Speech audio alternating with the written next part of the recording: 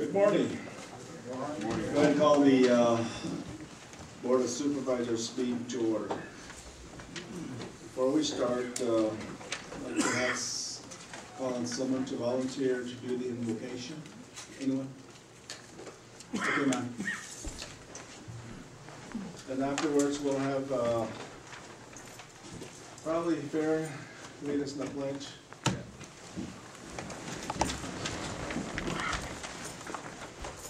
Dear Heavenly Father, we thank you for this day and the many blessings we have. We ask that thy Spirit will be with us as we go through this meeting and the things that need to be discussed, we may do so in a civil manner. We ask that thy Spirit will guide us and direct us in the path that we need to go, and we say these things in the name of Jesus Christ. Amen. Amen. Ready, pledge. I pledge allegiance to the flag of the United States of America and to the republic for which it stands, one nation under God, indivisible, with liberty and justice for all.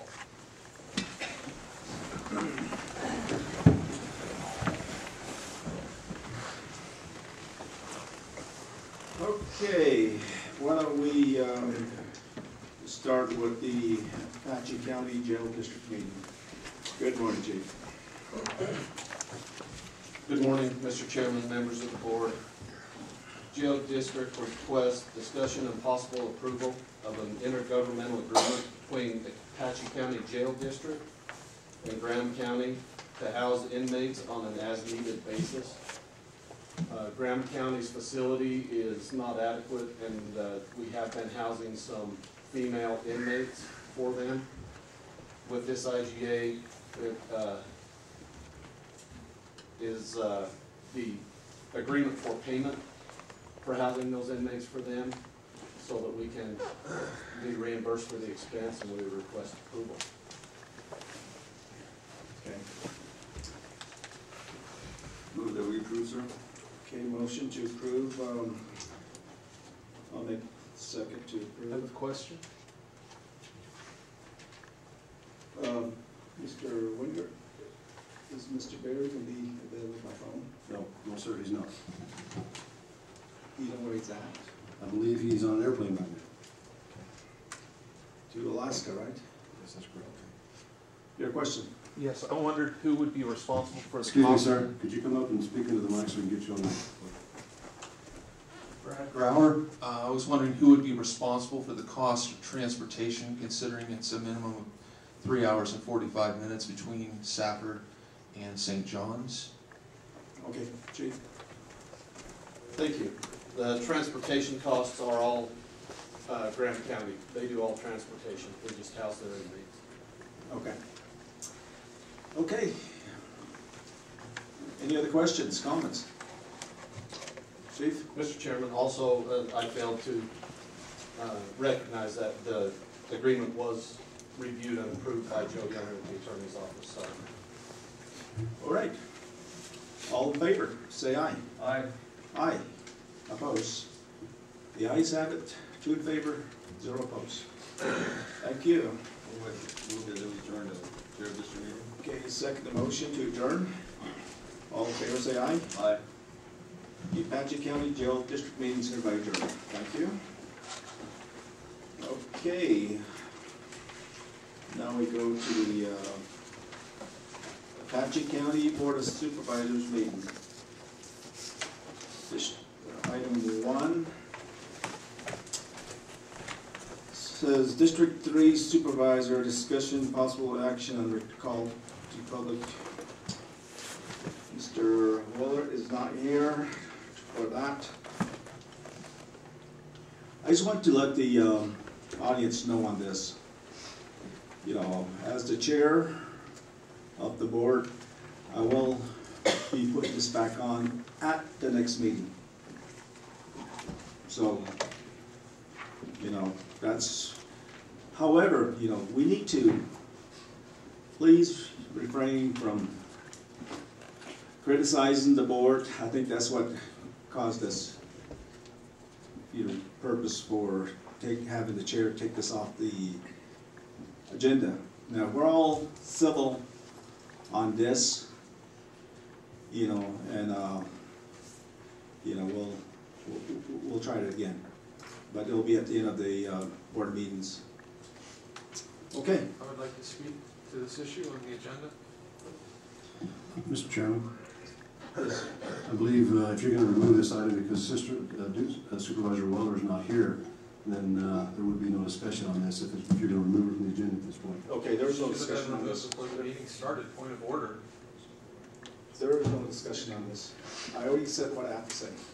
This isn't about what you have to say. This is about what the public has to say in response to an agenda item that's legally on the agenda. It's And what officially there and was there when the meeting started. And what is that?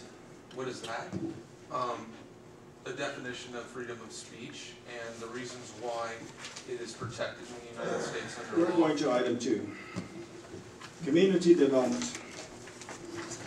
Mr. Winger. Yes, Mr. Chairman, that will be Milton handling this. Thank you. Good morning, Mr. Chairman, members of the board. This is a public hearing for a possible executive session, if you choose to go into one, for consideration and possible approval of the Greer Zone map, designating those properties listed as Greer Commercial Resort. These are existing businesses that have operated under a non-conforming use or a conditional use and now being designated as a specific zone. A little bit on the history of this. In July of 2010, the Board of Supervisors adopted the final draft of the Greer Zoning Ordinance, Article 6. The intent was that within 6 months we would do this hard zoning, lay down hard zoning, and have this map done back then, but several things happened right after that caused that delay. First was a comprehensive plan. We decided to go and work with the University of Arizona and try and create a comprehensive plan. After some in-depth work, they created a master plan, but failed to finish the comprehensive plan. So because of budgets and other reasons, we abandoned the project at that time. Shortly following that, the wall of fire happened, and that also took our attention away from hard zoning the Greer area. And so we have been working on this hard zoning map for over a year now. Just to give you an example, went to the P&Z Commission in January and was voted on in January. It took several months to get it to that point. And we've been working on it for 5 months to bring it to the Board of Supervisors. There's a list of 28 properties that we reviewed. We've recommended denial on a couple, mostly because the property owner chose not to have that designated as commercial resort. The rest have chosen and elected to have their properties rezoned as commercial resort.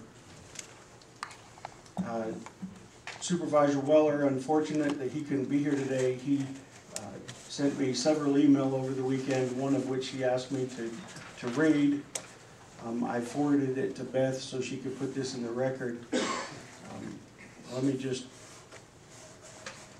go through this briefly for you.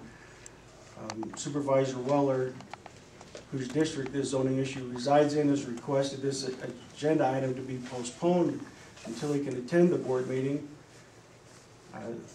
I have decided not to postpone the item as I've worked with the attorney's office and the people involved in this. We've chosen to move forward with this. We had it on the agenda back in April and postponed it then. It would be some extensive delays to postpone it again. Anyhow, Mr. Weller continues that he's had approximately 35 individuals taking the time to express their specific and substantive concerns. He's met with them on several times. He's met with county personnel. He says there's been no communications to Supervisor Weller's office from a single supportive citizen to approve the controversial parcel. There's one parcel in here, 1 acre out of approximately 50 acres, that there's controversy over whether or not it should be rezoned for a commercial resort. And he's received several, and you'll hear from several today that are against that. And we'll have that discussion here shortly.